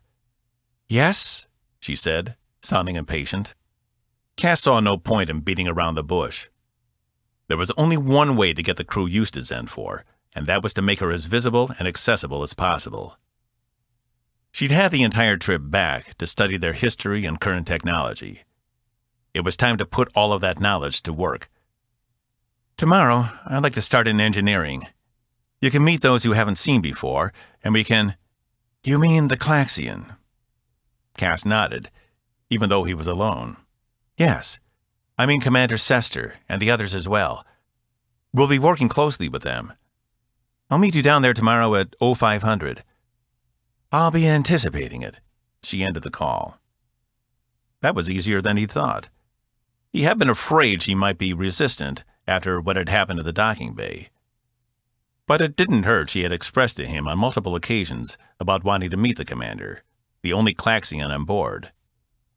For the entire journey back from Sill Space, she and Meless had chosen to stay in their quarters, studying. Their only contact had been Cass checking in with Zenfor daily to ensure everything was still tolerable. Captain Green had thought it would be better for them to keep to themselves until they reached the starbase, when everything could be formalized. Cass wasn't sure it had gone how the captain had hoped, but everyone was in place now. Time was short, and And if she was going to help them fight this threat, they needed to start working on their defenses. She couldn't stay holed up in her quarters any longer. Under his feet, Cass felt the plating vibrate, indicating the main engines had ignited. They were underway.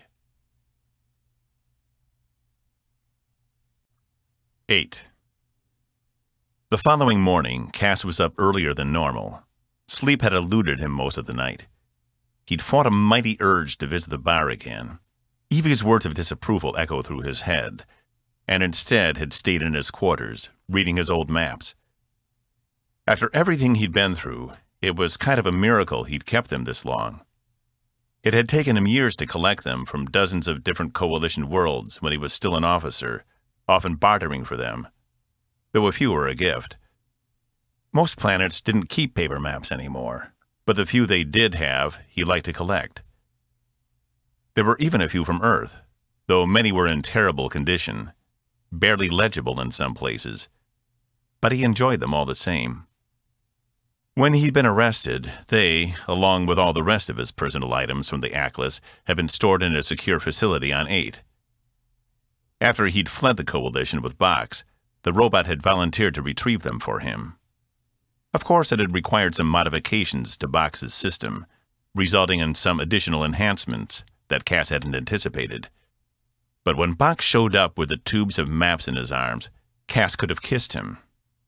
In fact, he thought he might have mentioned it to Box at the time, and Box responded with some smart-ass remark. Something about using ancient technology to navigate the stars fascinated Cass. The ancient humans who charted many of the systems didn't have all the same conveniences they did now. But of course, it had been over 2,000 years ago. After wasting enough time reminiscing, Cass had rolled them back up and replaced them in his closet in their protective sleeves, then readied himself for the day. He considered calling Zenfor again to make sure she was already on her way, but thought better of it. She didn't need him micromanaging her schedule. He was a liaison, not an assistant. If she couldn't get to engineering on time, that was on her, not him.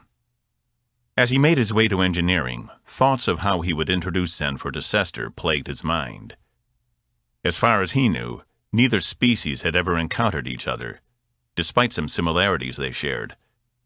The Klaxians were an advanced race, and had helped the humans form the Coalition millennia ago, despite all the physical differences. Most Klaxians were 4 to 5 meters high, with a central shaft for a body, with 5 long appendages protruding from it. Each appendage could act as a hand, as they ended in 5 fingers.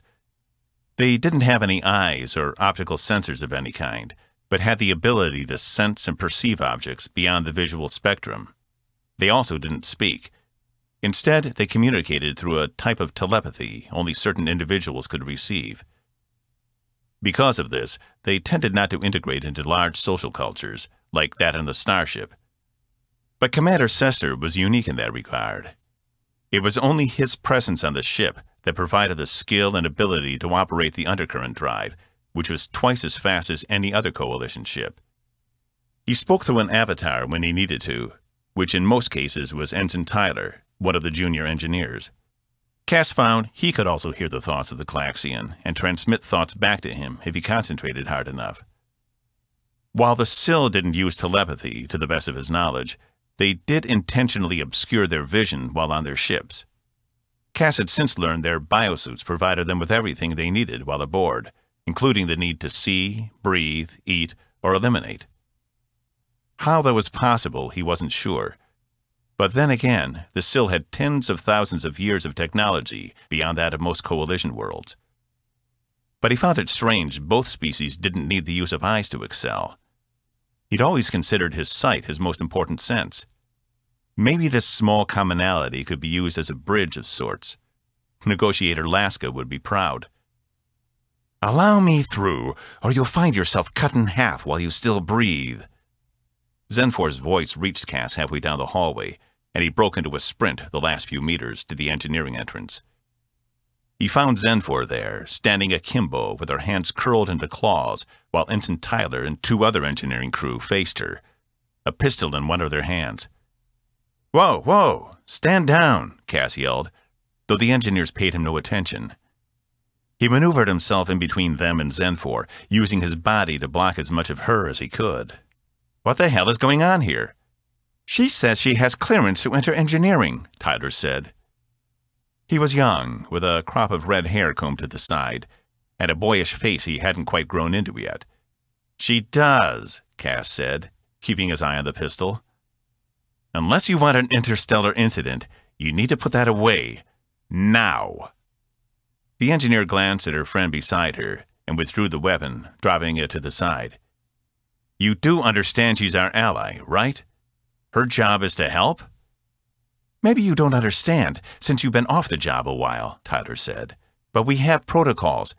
We can't allow someone into sensitive areas of the ship without an escort." "I'm her escort," Cass yelled. "You weren't here," Tyler retorted, "and she threatened us with bodily harm if we didn't let her through." His eyes cut to the side, and he shook his head. Cass furrowed his brow. Something had distracted Tyler. "Is he speaking to you? Right now?" "I am." "Hello, Commander," Cass thought. "Hello again. I told Tyler he was being too impulsive, but he's young and doesn't like to listen. Please escort the consul inside." "I assume you caught that?" Cass asked. A scowl formed over Tyler's face. "Come with me," he finally said. Cass glanced behind him to see Zenfor had relaxed her stance, though her hands were still in claws. "Your crew is not making a good first impression," she said. "I know. We will do better. A lot of people will be nervous around you at first. The only knowledge most people have of the Sill are of the so-called war 100 years ago. They're not sure what to expect." She dropped her hands. "I should have spent more time away from Molesse on the journey from Quaval." "Maybe. But we can't do anything about that now." The engineers had made their way to the giant door, which sealed off engineering from the rest of the ship. As Tyler approached, the door rolled away as if on a giant track, and the 3 engineers stepped through. The one with a pistol depositing it in the weapons locker beside the door. Cass led Zenfor inside and kept an eye on her face as she took the place in. While she didn't show outright surprise, he thought there had been something flicker in her eyes when she saw Sester, relaxed in his custom-built cradle at the far end of the large room. Upon their entrance, one of Sester's arms pulled itself away from the cradle and seemed to stare at them, before the rest of his body followed, and he began his cartwheels over to Zenfor, covering the distance in only one full revolution of his body. "I've been looking forward to this," Zenfor said. Tyler stepped forward. "He says—" Zenfor raised her hand. "Yes, I heard him. Thank you, Commander. I feel the same." She hadn't taken her eyes off Sester. Cass glanced over to Tyler, whose face had gone red as he stepped back. Cass had seen the same look on Tyler's face when he realized Cass could communicate with Sester as well.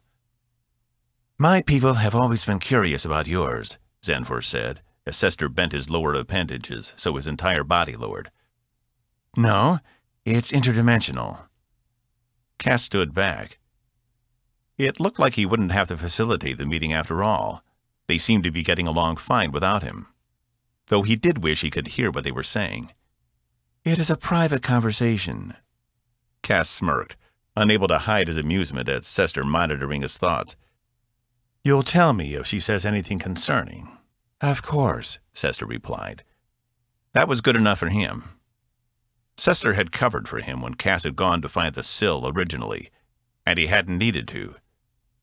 But he'd seen the need, even if Cass's methods hadn't exactly been up to Coalition standards. Cass turned to Tyler. "So, where can we set her up? She'll need a large workspace, as she'll be working with physical prototypes." Tyler narrowed his eyes. "We don't have a lot of room in here. I can fit her over by Pearson." Cass glanced over to the workstation he was referring to. Zenfor's shoulders were wider than the station itself. It wouldn't be adequate at all, and Tyler knew it. "Is there a problem, Mr. Tyler?" "Nope, no problem, sir." He had a shit-eating grin plastered all over his face. Cass took a deep breath and tried not to let it bother him. The ensign was doing nothing other than pushing his buttons. He knew Cass had no real authority over him, not as a criminal and a civilian, regardless if his warrants had been rescinded or not. Everyone still saw him as the same man who'd been dragged in front of a court-martial and sentenced the very same day, 7 years ago. And they wouldn't ever see him as anything else. Not unless he made them. He took one last look at Sester and Zenfor, deep in their mental conversation. That was it. He was tired of putting this off. 9. I've changed my mind. Cass barged into Green's command room. Green barely glanced up, scanning reports in front of him as the stars flew by in a blur behind him. About?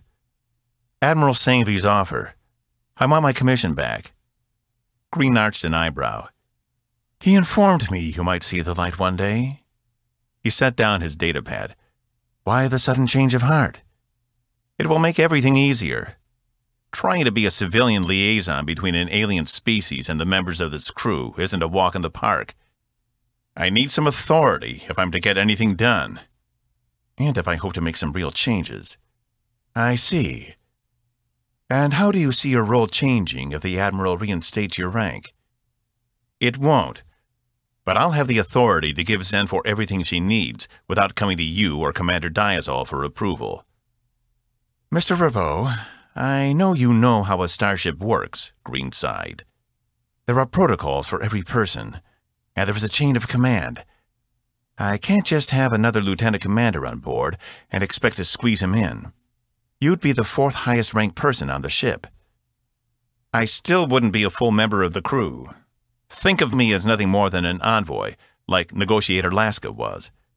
My only responsibility is Consul Zenfor, and I'll report to Commander Diazol.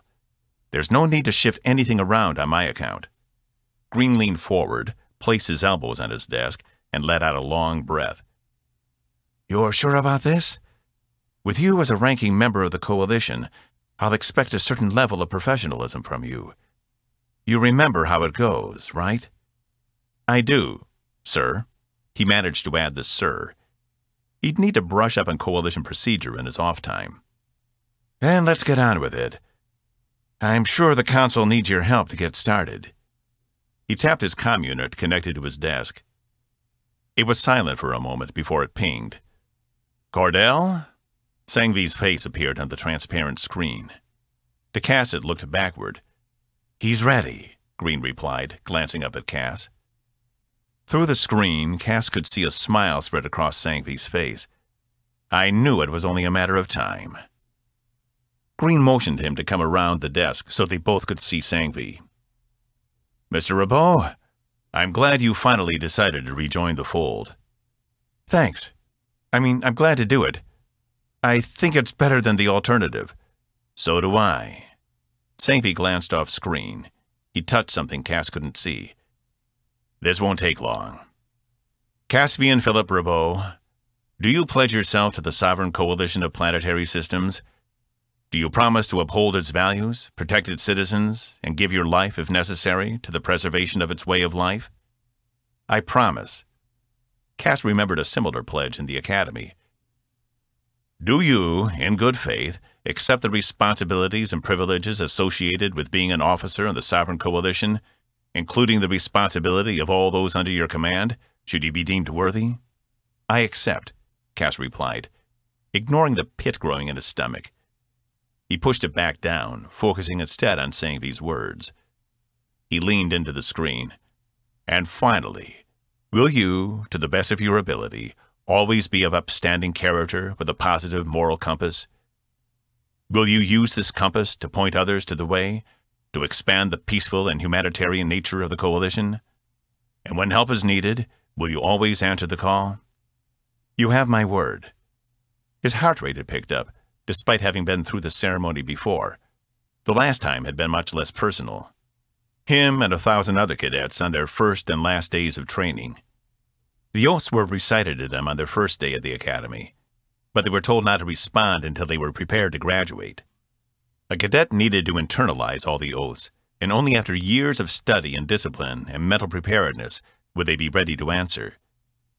So the questions were posed again at graduation. Everyone said yes to them all, Cass had never heard of a no, though he was sure some rebel had tried to make a spectacle of themselves sometime in the past. But even now, as he answered the oaths, he couldn't help but think of Rutledge. Had he upheld the standards? No. And it was up to Cass to clean up his mess. Then it is my pleasure to welcome you back into the Sovereign Coalition Navy. Admiral Sanghvi beamed. Your previous rank of Lieutenant Commander has been formally reinstated as of 1800 hours today. Please report to your commanding officer for your assignment. Captain, get this man his uniform. Yes, sir, Green replied, keeping his eyes on Cass. Commander Ribaud, it is a pleasure to have you back among us. I expect great things from you. He turned to look at the captain. Cardell, keep me apprised of your journey. The SIL here on 8 has already begun drawing up some plans. That's excellent news. The commander here was just telling me Consul Zenfor is in a similar position. Very good. I expect a report next week. Sanghvi out. The screen disappeared. Green returned to his chair as Cass made his way back around the other side of the desk. I suppose congratulations are in order, Green said. Evie strode down the corridor, not bothering to acknowledge any of her fellow crewmates as she passed. She was too inside her own head. The news had come from Green only 15 minutes ago. She'd considered just letting it go, that it was nothing more than a quirk of Cass's behavior. But he had been so adamant, something about it seemed wrong.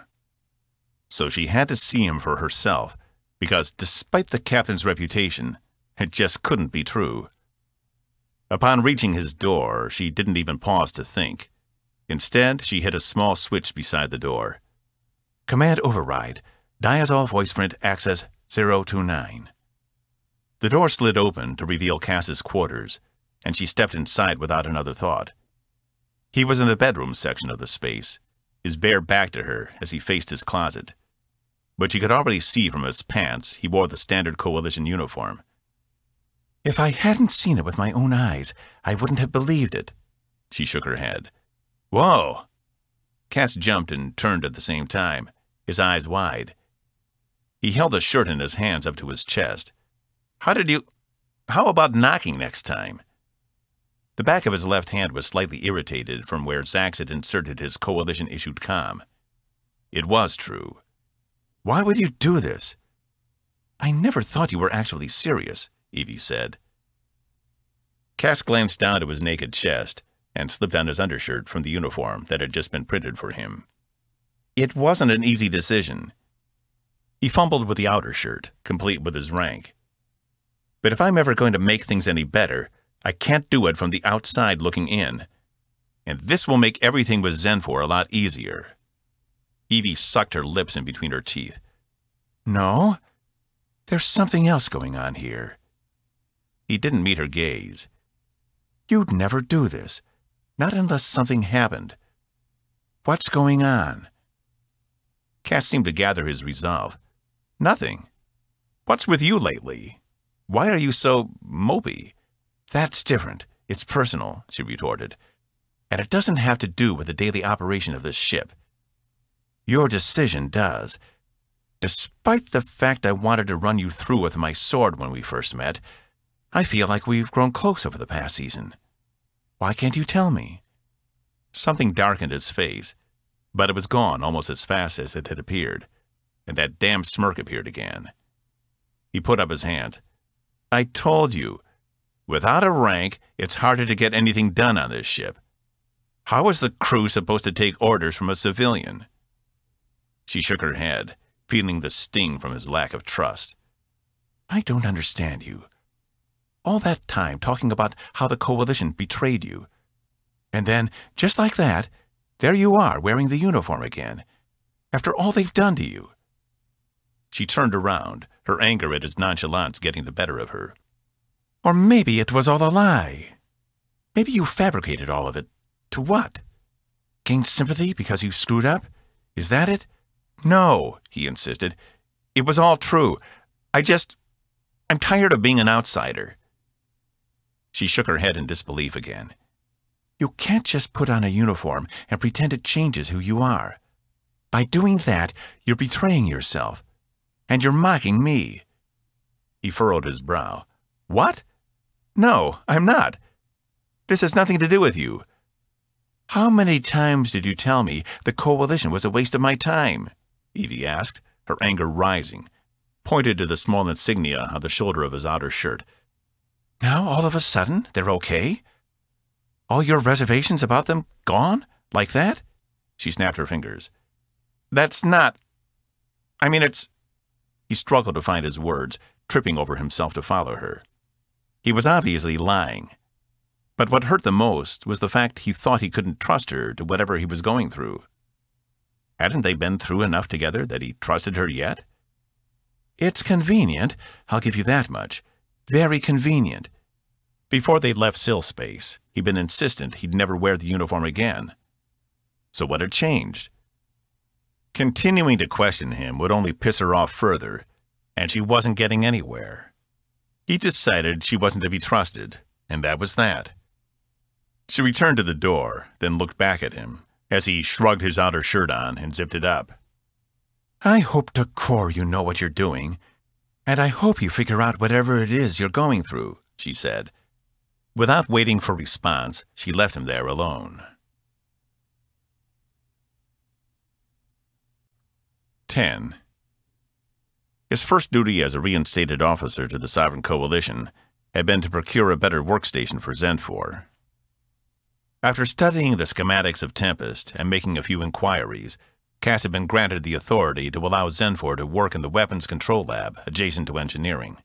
It was the perfect solution, as there were rarely any personnel in there, and it gave her enough space to spread out. The only hiccup had been convincing both the captain and Evie she wouldn't take over the weapons systems on the ship and use them against them. But after spending a prolonged period of time with her, Cass realized there was never a danger.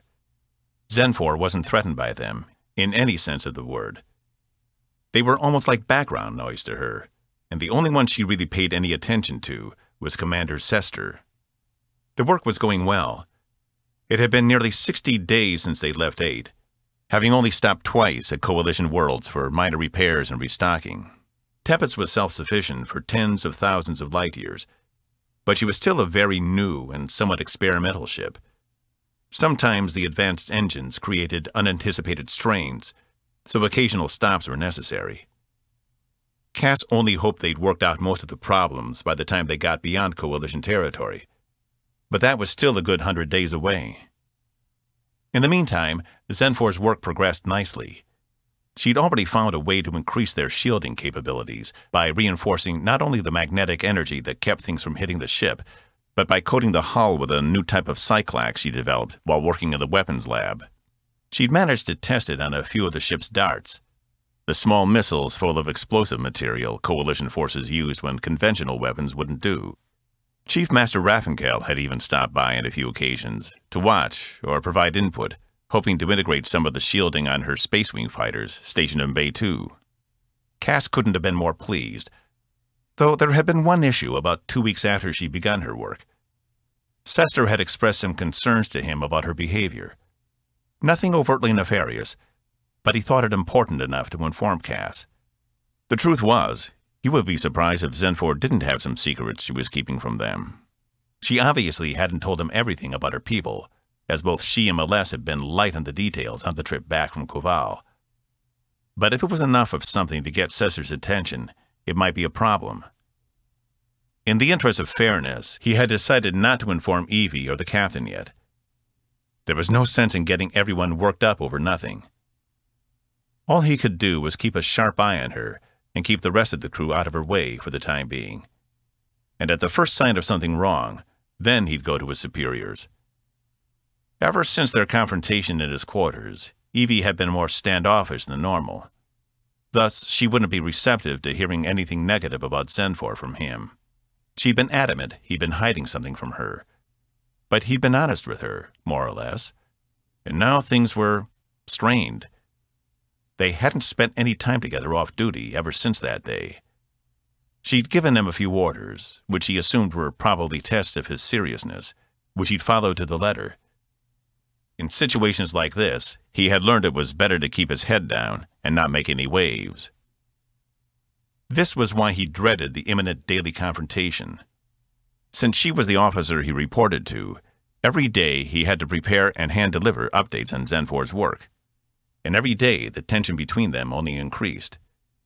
He wasn't sure if it was something he was doing or just the fact he was wearing the uniform, but it didn't matter. By now she should be over it.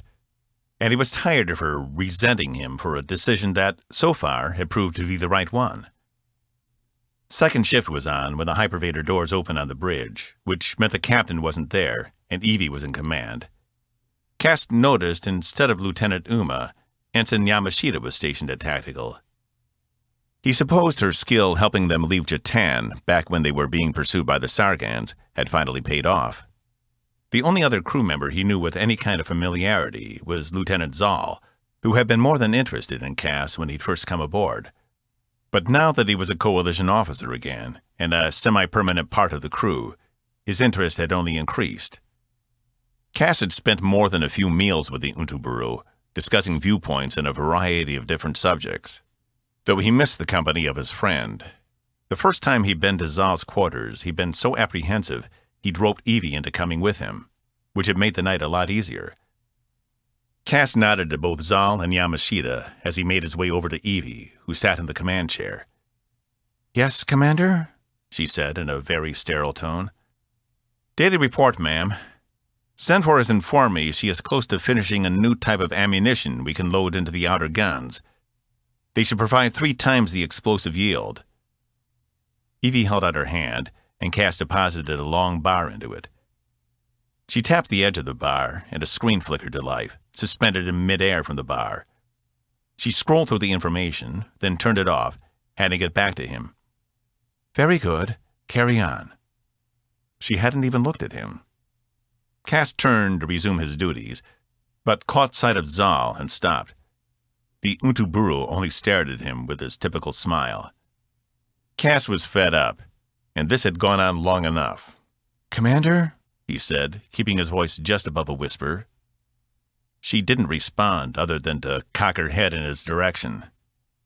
"Perhaps once our duty shifts are over, you'd like to catch a meal? I could—" "That would be inappropriate," she snapped. A flush swept across his cheeks. Cass retreated back to the hypervator. His first instinct was to argue, but with Evie being his commanding officer, he couldn't openly oppose her, not unless he wanted a formal reprimand or worse. And the last thing he needed was a dark mark on his record. It would do nothing but reinforce the fact he couldn't take it as a coalition officer anymore. "Commander?" Ensign Cortez said from the helm. "We're approaching the XL Nebula." "Drop from undercurrent speed and prepare to navigate through," Evie replied, without missing a beat. Cass paused before stepping back into the hypervator as the screen slowed to show the view of the gorgeous nebula stretched out before them. It was too large to go around, and undercurrents didn't go through nebulae, so they'd have to take the slow way through.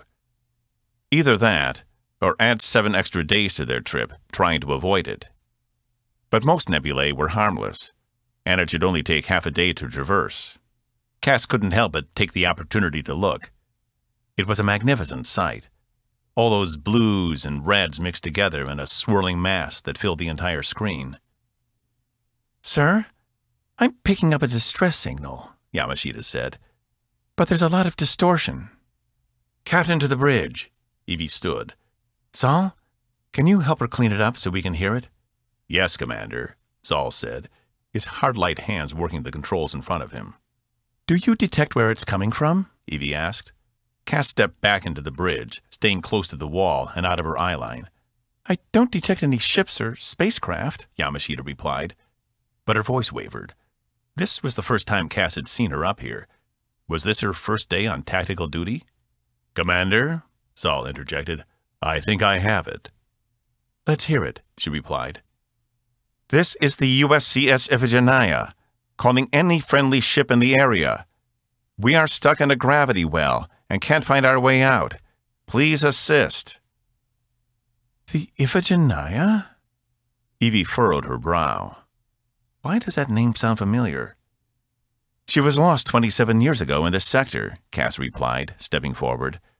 One of the few Coalition ships lost within Coalition space that was never recovered. Evie turned to look at him, but didn't say anything. Confirmed, Zal said. Lists as being lost on the 38th day of Hecaton in the year 2571. Despite searches of the area, the ship was never found. Evie returned her attention to the screen. So then, why all of a sudden... Report, Captain Green said, entering the bridge through the other hypervator. It seems we found a relic, sir, Evie said, pulling the information up on the screen. Yamashita, have you triangulated where that signal is coming from? The Iphigenia? Green said to himself, rubbing his chin as he read the ship's stats. Not yet, Commander. I can't get a solid lock. It's somewhere ahead of us, Yamashita said. Cass stared at the screen. Was the ship inside the nebula? Surely there's no one left alive. Not after 27 years, Evie said, her attention focused on the captain. Never underestimate the resilience of a Coalition crew. With some ingenuity, there might still be a few of them left. I've heard of people surviving up to a year in nothing but an escape pod, Green replied. She didn't respond, but her face had gone a shade of pale Cass hadn't seen before. She returned to her seat, but her gaze remained focused on the screen ahead of them. Cass moved over beside her. Are you okay? Fine, she croaked. Is there something you need? No, I just... Then return to your duties. Got it, Yamashita said. Helm, point us at heading 447 Mark 9. Ensign Cortez nodded, and the screen switched views. They were looking at the edge of the nebula, but right along the rim was an area devoid of stars. It looked like a black patch on the screen. Magnify, Green ordered. The black patch doubled in size, taking up most of the screen, but Cass couldn't see anything inside. Anything? Green asked Zal, who had his attention focused on his controls. I still don't detect any ships, but the ensign is right. The signal is coming from there, Zal said. Cortez, get us closer, but not too close. Let's see if we can determine if the ship is still there. Green turned to Yamashita. Is that distress call repeating on auto? Yes, sir, she replied. It's probably been on repeat for 27 years, Evie said, some of the color having returned to her face. This may not be the heaviest traffic part of space, but ships come through here all the time. One of them would have picked it up before us, Green said. So why does it only show up now? We're in position, sir, Cortez said. Green turned to his ops officer. Zal? I'm still not detecting any foreign bodies, but to be honest, I can't determine anything beyond the event horizon. Something is blocking us from scanning deep within. It's like it is invisible to us. Damn, Green said. As much as I'd like to, we don't have time to stick around and uncover this mystery. Ensign, notify Coalition Central to send an investigative unit out here to take a look, and send them what little data we have. If anyone is still alive out there, they'll have to make it a few more days until another ship can get here. We can't waste time chasing ghosts when we have a real threat to deal with. Aye, Yamashita replied. Cortez, get us back on track and through the nebula. I want to get back in the undercurrents as soon as possible. Yes, sir, she replied. Evie turned on Cass again, as if only now remembering he was still there. Is there a problem, Commander? Cass grimaced. He'd been so involved in watching the spectacle, he'd ignored what she'd said. No, he replied through gritted teeth. Then I suggest you return to your duties. Evie put additional emphasis on the last word. Cass held her gaze. Yes, ma'am. He returned to the hypervator, not daring to look back at her. Sir? Cortez's voice wavered with uncertainty. Cass was almost back to the hypervator again, and was determined not to look back. He needed to follow orders. I can't seem to move, Cortez said, her face twisted in a grimace. The ship is stuck.